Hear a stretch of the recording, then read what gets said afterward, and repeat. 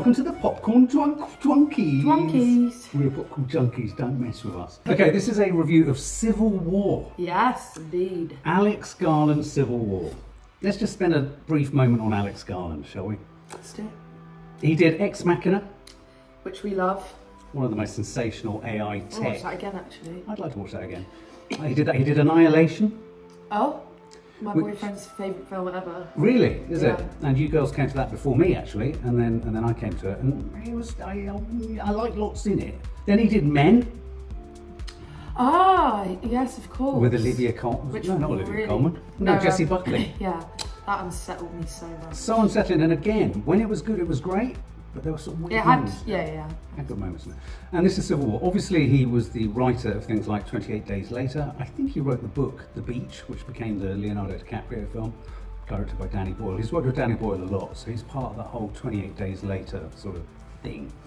So this is his latest film, Civil War.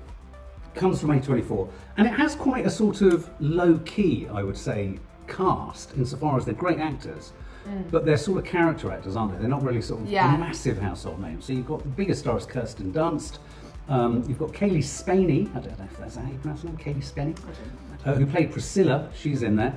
You've got Nick Offerman playing the president, and you've got, well, then everyone is talking about Jesse Plemons' moment. What was the name of the guy, the press photographer? Wagner Moura, he's a Brazilian actor. He looked so familiar the whole time. And of course, the other great actor that we all love is Stephen McKinley Henderson, who was recently seen in Dune when his eyes go. Yeah. That's quite cool. I thought it was kind of intriguing that this film landed on the same day, or the same weekend, that Donald Trump was in court, not for his riot on Capitol Hill, but he's in court, and Donald Trump's very much seen as the president who kind of oversaw almost a revolution. Yeah. What's curious about this as well, so the timing is curious. A lot of people got very excited when I reacted to the trailer saying, this is what's going to happen. This is America's future is inscribed in this film. This could be a big moment and all that kind of stuff. So it has there's a believability factor in there. And the other detail about it that's kind of odd is it's directed by a Brit. You know. Yeah. Odd. So what is it? It's an action thriller, dystopian thriller, in which it's not often you get a dystopian where you haven't got zombies, creatures, Yeah, but there isn't fungals. like a realistic one, I guess. Exactly, the baddies are the people. The film at the front sort of sets up that there's conflict, America's in split, you've got California and Texas are kind of one army. Quite like the detail of the American flag, which is 2 stars. There's only 2 states. Well, wasn't Charlotte? Yeah, and they're essentially rebelling against the president. And I think, though it doesn't go to great lengths to explain this to us, it's kind of inferred that the president and those in control of America are more Trumpian than they are sort of liberal. Yeah. Like, because so many of the troops that we're with rebelling are black and of ethnic minority. And so the film got going, and it started in a sort of scene of conflict. I liked the beginning. I thought the beginning was very arresting. You know, that moment where they're sort of thinking, what's the conflict, what's going on? Yeah, it was. You see a woman kind of... You were very quickly plunged into carnage. And we had a sort of suicide bomber holding an American flag aloft, didn't we? I was struggling right at the beginning of this film to make sense of the politics. Right. Did that matter, Maddie? Personally for me, yeah, I mean, I didn't really know what was going on politically and what the situation was. And I'd say for like a split second it was bothering me a bit. Because I would just like to know, like, set in stone what it is that is causing this.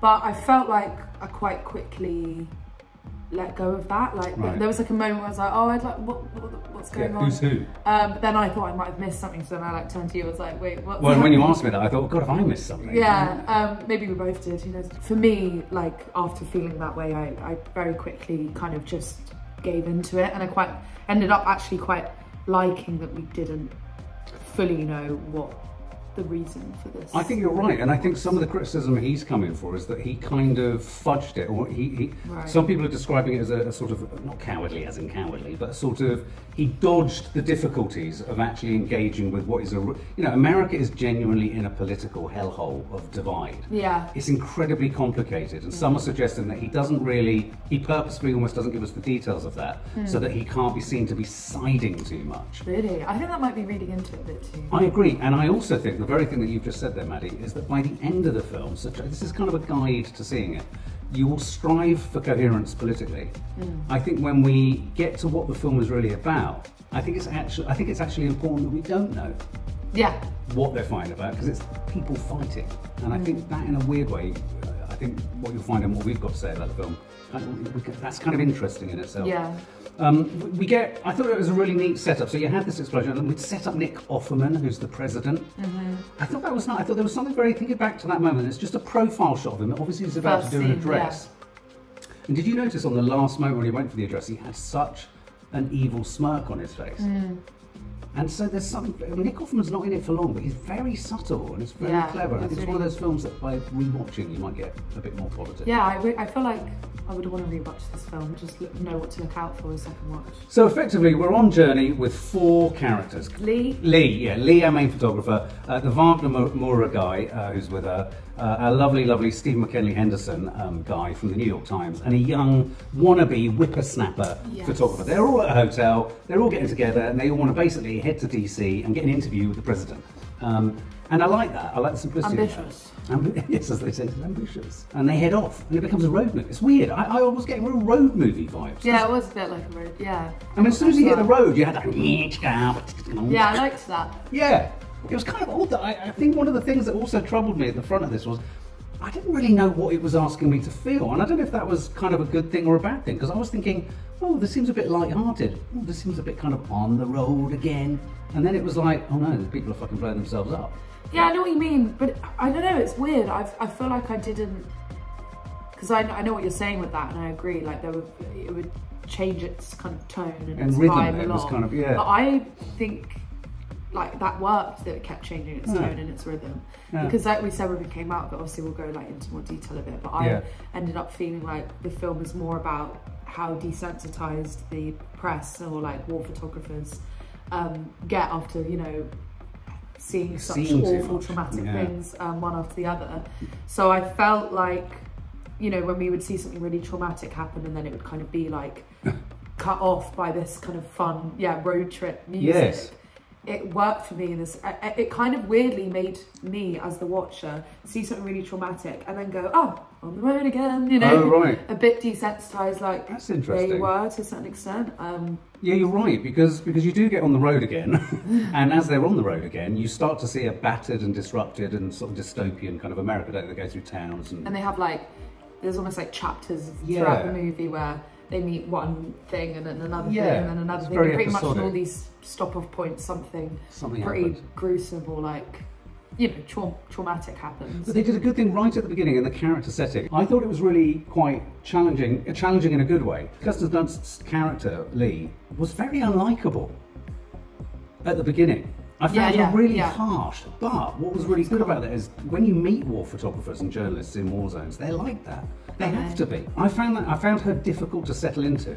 So that when you had the young whippersnapper of Cailee Spaeny who'd hitched a lift, who from the get-go was driving me fucking nuts. She really annoyed me. How annoying was she? In like a, she did a great job of the character, but just as if like her character was annoying. Well, she was like a hyperactive toddler. She was, yeah. And she had a spine. She was an aspirational, you know, photographer. She wanted to be like Lee, but obviously like seeing a lot of these things for the first time. So like really reacting to them and being traumatized and like crying and throwing up, and then Lee's like obviously like, and in a weird way the film is almost I mean Cailee Spaeny's character is almost the origin story of Lee's character. Because you know, like the older guy is saying throughout, like, oh, she's like, oh, what are you going to say? She's just like me when I was her age. And like, oh, she was. And there was, I did like the fact between the 3 older people, you know, the 3 older journalists, photographers, there was that camaraderie, which I've felt and had in the past when you know the same photographers. There is a community, they all do know each other, and they are all kind of ultimately hunting after the ultimate photo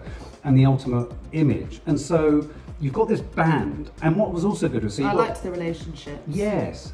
Between one of them. You got very attached though to our New York Times Stephen McKinley Henderson character, didn't you? I love him in everything I see him in. He's just got such a lovely nature about him. But yeah, especially in this, I was like, just had that feeling. I was like, oh. And I love the way they kept foregrounding the fact that he was old and that he was large and that he couldn't move quickly. So you're immediately thinking this guy's a sitting duck.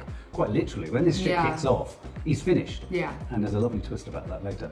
And I also like the fact that they parked a really sinister scene, I thought, with Wagner Moura, where he and Cailee Spaeny, it was a bit...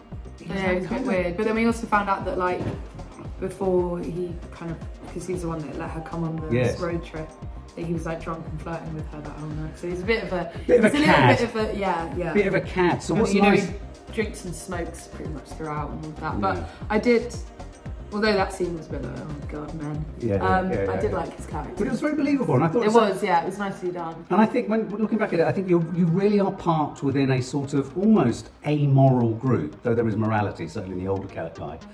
Amoral group of we're out to get the story, we're out to get the image. And I think there was a big debate in anyone who's worked in the media about what does it take, what do you have to be in order to take the photo and not step in to help? Yeah. And we get a little montage, which was quite a functional montage, where we saw Lee's form, Kirsten Dunst's previous... All the and they were really traumatic. I mean, there were some moments of this. Fire one, the guy getting himself fire. Really dark and arresting. And then you're right, we move into sort of set piece journey as they're trying to get closer to DC. Yeah, I also wanted to say, like, throughout the film, I loved the photographs that we take, because they would do these really cool things, where we were kind of in the scene and we would see them kind of with their cameras taking photos of it, and then every now and then, like when you know that they got the shot, it would like cut to the photograph that they managed to take, and whenever that would happen, I like genuinely forgot I was watching a movie, and it felt like I was watching real photos of like actual violence and actual stuff happening. So every time the photo's taken, I was like, oh, that's a good one. Like, but I really liked how they did that, how it would just be like this. Yeah, it was a really neat device, and it was quite a clever sort of thematic device, because what it did every time was, as humans, we watch a scene of violence, or there's a shootout, isn't there, in a kind of housing estate, and you're rooting for the guy who's behind the kind of column, and then the photographers are just there taking photos. They've all got press on them. It all says press, and you see the photos, and you're thinking, oh my god, how can you take the photo? And then another part of you is thinking, yes, it's important to take the photo because it needs to be shown, it needs to be documented. And I think this film, interestingly, is about the ego, actually, of photographers, because there is a competition, and that really comes into sharp focus at the end of the film. But it is also about who are they doing this for? One of the things I did have a problem with in this film, and I think it is a criticism, I accept that I didn't need the political full portrait. What I didn't really believe or buy into was, who were they getting these photos for? There had to be a publication. Okay, they were all working for them, the New York Times. I felt that America seemed in such desolate mess. I agree, I felt that at one point. Like, who are they filing these into? Yeah, where will this be coming from? Because like the whole place, I mean, maybe the rest of the world? And maybe the other part of the idea is maybe huge parts of America are sort of functioning quite normally. But which we kind of saw, didn't we? Yeah, a little bit. But like even that had its... and I think a really cool shot with it. Oh my god, yeah, we'll get to that. And so I sort of quite quickly I felt the tug of war between taking a photo, being in a terrible scenario, but it took this really jovial, and you're right, the music really, it was a really interesting use of music, which I'm still kind of not totally certain worked for me, especially in that moment where the guy was behind the column and they get shot and she gets that beautiful, it's awful, he's dying. I know, it was a beautiful face. And then they take the other guys out over there and they get rid of them. They shoot them and there's the music. And then he's just tripping and the guy is just like laughing with the guy that just having shot a cigarette. And then I thought, God, this is not a film about Civil War, this is a film about the coverage of these things. Yeah. How we film these things, how we process images and desensitization. We mustn't forget there's a scene at the beginning where they stop at a petrol station and Cailee Spaeny's character goes off around the back. Come on. Quite a few moments where she was an absolute idiot, and it really bothered me. And Dax would be like, oh, come on. And it would just... Oh my God, fucking hell, that sounded like an explosion. This much sun. Civil War. Because she's kind of the reason for all of the everything bad going stuff wrong that happens in it. Because of her just being an idiot. She looks about 6 as well. It's quite hard to... She's so young, yeah. It's quite hard to playing 23, but right. she looked 12. Oh, she was so annoying. But so they get closer and closer and closer, and we move through various setups. We have this sort of strange tone, which is both breezy, but also serious. I would say it was breezier more than serious, and that's a challenge, But I think I like anything that's challenged me, so I'm still processing that. I'm still trying to work out that one. Yeah. It's a road movie. It doesn't really have a soundtrack other than no, it doesn't. It really doesn't. Actual songs they play. Yeah, exactly. Which I didn't feel like it needed, because I felt like all the scenes kind of was set up enough. There was enough kind of going on in every scene, so that I feel like if there was like a soundtrack going on underneath all the time, I'd kind of find it just a bit too much. And there's a fine line between a soundtrack that's kind of massaging your response and the action actually telling you. I mean, I think one of the things it did allow for was that, you know, you haven't got monsters in this, you haven't got aliens, you haven't got AI, but you have got the brutality, bare brutality, if you like, of bullets. Yeah. And I think bullets in this were, fucking hell, that moment they got shot in the press. I don't know if our cinema was extra loud, but every time there was like any loud thing, even just a helicopter flying over, I'd jump out my Absolutely. So the first moment, the first set piece that really stood out for me as a really kind of, I thought, oh, this is really, was the Winter Wonderland. Yeah. And they rock up to this place, which has it been Christmas in this field for like a year or something? Yeah, it's just like an old setup for like a little Winter Wonderland, but then like in the middle of the path is soldier, its brain's been blown out. Which is quite clearly a warning sign to not go down that path, I feel. Yeah, no, so you had that, and what was nice about that was obviously the counter, so you've got literally, in fact that was one of the few moments where music was going, wasn't it? Yeah, Living in a Winter Wonderland or yeah, something like that. And then they discover these two guys, these sniper guys. Yeah. And it's that famous shot that you see with all kind of sort of furry stuff on his gun. Camouflage. And I thought that scene, you pointed out, that moment for me was sensational. It was stressful, it was dangerous. But then there was just, and it was like they were just so funny. desensitized, yeah, so it was quite a funny scene because they were just bantering and hashing. And when Cailee Spaeny asks the question and he looks over the gun and says, who's in that? They're trying to take a target out of the house, you know. And weirdly, so many moments were sort of ended without any sort of conclusion. So like, there was a shot and then we're back in the car. Yeah. So you didn't sort of get, which again was kind of, there's many things in this film that kind of jar, but not necessarily for totally bad reasons. But let's get to the point. There's a moment in this film which we all knew from the trailer. And in fact, that moment in the trailer was why I wanted to go and see this film. Yeah, and what was that moment, Naz? It was just quite something, wasn't it? It was Jesse Plemons. Jesus Christ. And of course, he's Kirsten Dunst's partner. Apparently, she convinced him to do it. They're together? Yeah, they're a couple. Dino couple. But yeah, so... we love Jesse Plemons in everything. Even if I don't like the thing he's in or whatever, or the character, he's just always phenomenal. But yeah, I mean, this scene was just like, it delivered, if not even more than I thought it would, because that was the bit that I was like really excited about, like almost, even though I was enjoying the film, I was kind of there just like, when's the Jesse Plemons scene coming? And it's quite a short scene, but it feels long just because of how just like stressful, and it was, honestly, I found it the scariest scene when actually compared to like other scenes within it, probably not as much. Yeah, like the first one at the petrol station was particularly potentially frightening. But like the Jesse Plemons scene was just so unsettling and so real. You know, you kind of, even when you see like documentaries or something in certain parts of America, there are characters like that, and it's just scary to think that, you know, give them a bit of power. And it was the lottery of what it was like. He goes around and you see it in the trailer. He says, "What kind of American are you?" He's like he's like questioning them on like whereabouts from America they are and whether it's American enough. And obviously, we can guess people that aren't American enough don't meet a very good. And in that scene again, almost the sharpness and there's no music. The sound of the gun was. I mean, we were jumping out of our skins. No, it was. We've also had a scene just before it with Jesse, which denotes the fact that he's clearly involved in particularly untoward stuff, and that kind of really sets him up. I really liked the bit before, without like giving too much away. Like we're in a situation where only the girl is like currently with Jesse Plemons, and the rest of them are figuring out how to kind of go and rescue her. Once again, she's got herself into fucking trouble because she's doing something really fucking what was that about? Climbing into, oh god. But then there was that moment where the older guy, when they're all saying, you know, we're gonna, and he was like, no, like I am almost certain that this is a death situation, like just don't do this. And they were like, no, look, like he's wearing, you know, he's in, he's a soldier, so like it'll probably be all right. He goes, but I'm pretty sure what he's doing, he doesn't want anybody to know he's doing. Yeah, so, it involves a lot of bodies. Yeah. Can I make a suggestion, because I know it didn't bother you? I came out of the film thinking But the reason that scene worked so well was because of Jesse Plemons, absolutely. He masterfully holds that scene. But also it was the moment where, most acutely, the idea of a politic, if you like, or politics crept into it. Because the whole which American are you? I agree with that. And so I do wonder whether he did trip a little bit, what's his name?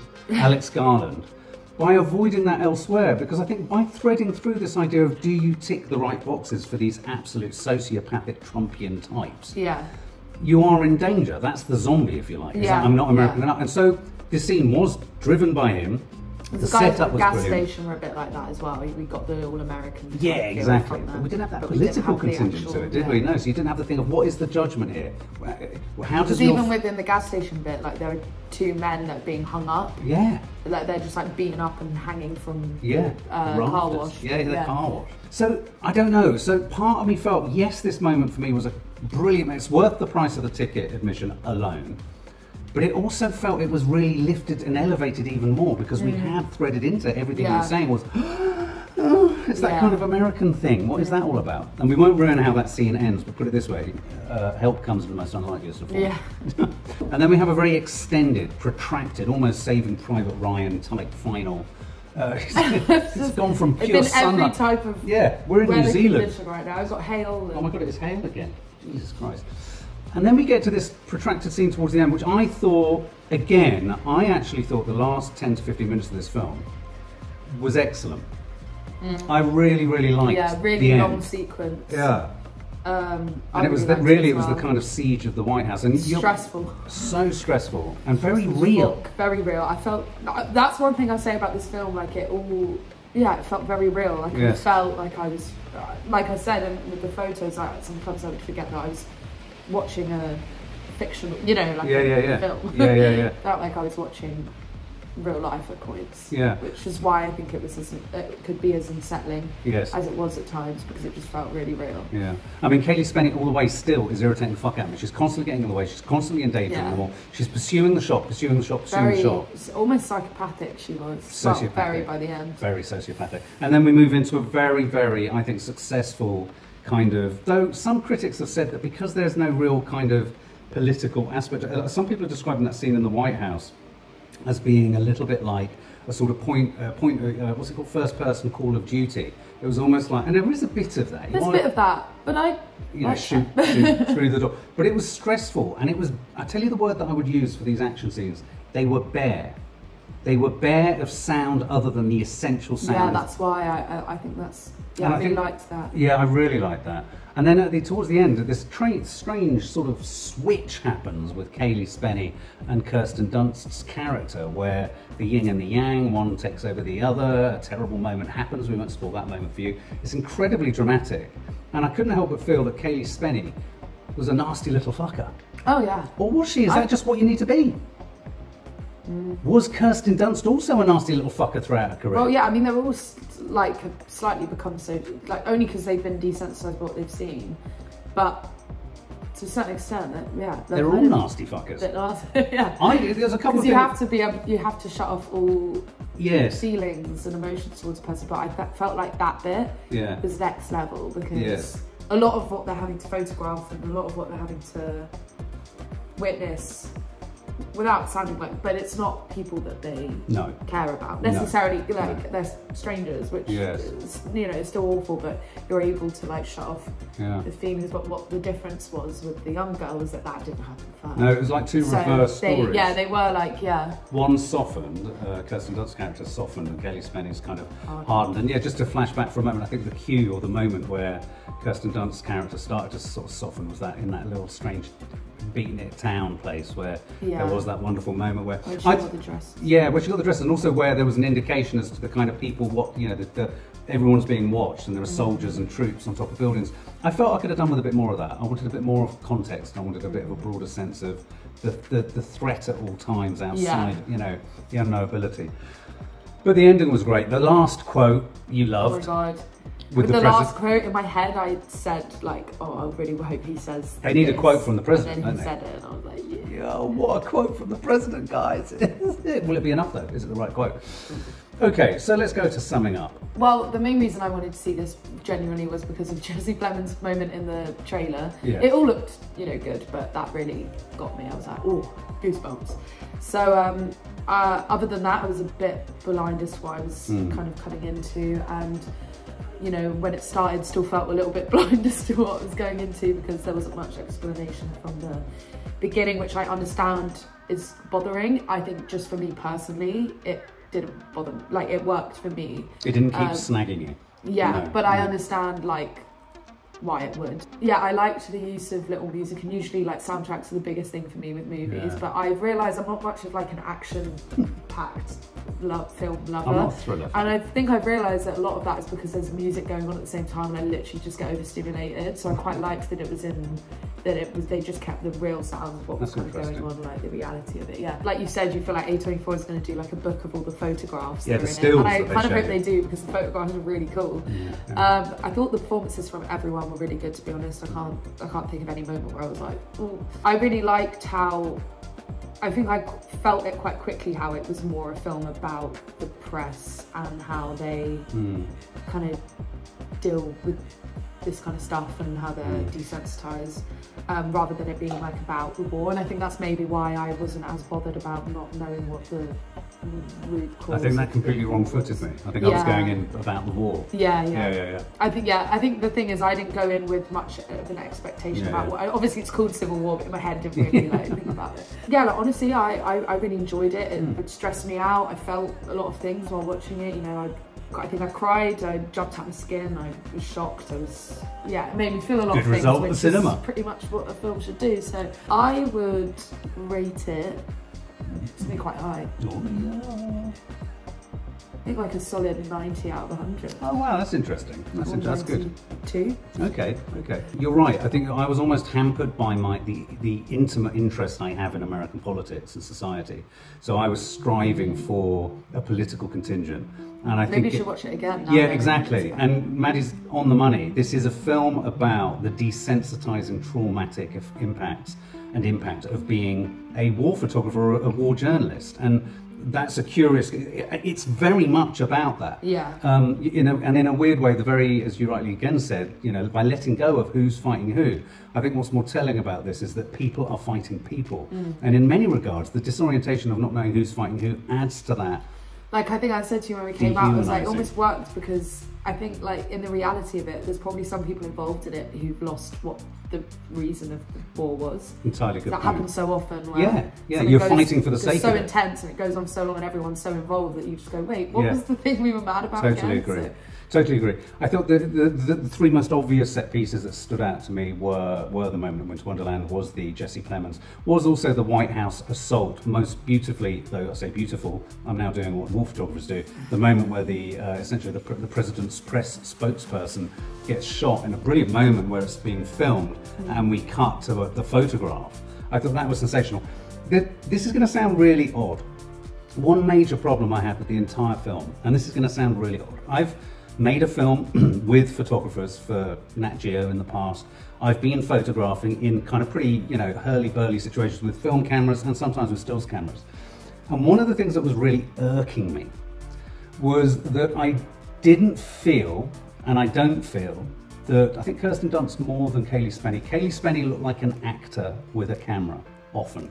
I don't think and that's a believability thing, but there is something, when you are a photographer in these things, you are far more, and I know she was learning her way, but even the way they were holding their cameras, both her and Kirsten, it was too obviously signposted or foregrounded. I think it needed to be a little bit more kind of embedded in the movement. A lot of great war photography is often taken on the sly, on the snide, out a thing, round a thing, up a thing. You know, not in this step out, take a photo. Well, there's a bit too much step out and take a photo, and they were dodging the bullets much more than the people with the guns and everything else.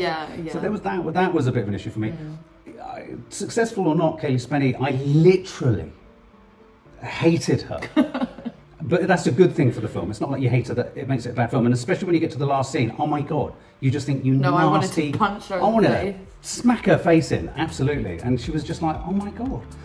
Brilliantly shot, curious use of music. So all of those things told, all of those things said. Oh, finally, I found myself constantly thinking about, wow, isn't it interesting that we can talk about how the press can still be protected in a fictional civil war of such untold violence in America. But if you've got a press jacket on in Gaza, you'll be shot straight away. Interesting, that, isn't it? So it really speaks to some of the crises we're going through now more. If I was to score it, that's interesting that you said 90 to 92. I would give it 89. Oh, that's which is up there, yeah. Absolutely. I think reconfigure what you're going to see. Forget the Civil War aspect in a way, yeah. and think about people and how they deal with violence and cover that violence. Yeah. A bit lower than you, because I could have done with a little bit more kind of context. I wanted to know, who the fuck are they doing these photos for? Just for themselves? For their Instagram even? That would have been quite telling if it was just for them. You know, if you discover there's not even a publication, it's like, oh, this is ego.